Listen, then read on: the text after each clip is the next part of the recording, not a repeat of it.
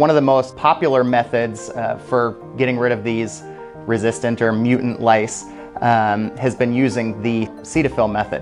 Cetaphil skin cleanser has been shown to actually suffocate the lice, is how it actually works.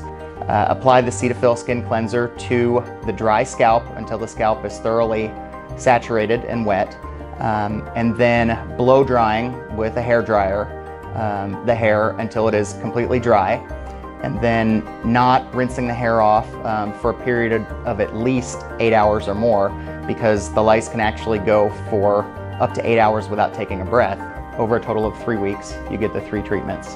And that's due to the life cycle of the louse itself. There's one particular study from 2004, which showed a between 96 to 97% success rate at completely eliminating the head lice.